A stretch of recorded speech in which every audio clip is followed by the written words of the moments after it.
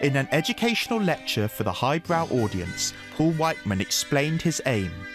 By using the medium of jazz, Whiteman wanted the masses to be better prepared to understand and enjoy symphonies and opera.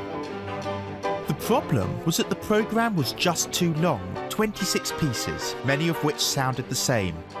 Add to that a broken ventilation system and the audience was seriously losing their cool. That's until they heard Gershwin's captivating clarinet opening. Though he wrote it as an upwards run of 17 distinct notes, Whiteman's clarinetist decided to play a joke on Gershwin during rehearsals. He smeared the notes together, what we call a glissando.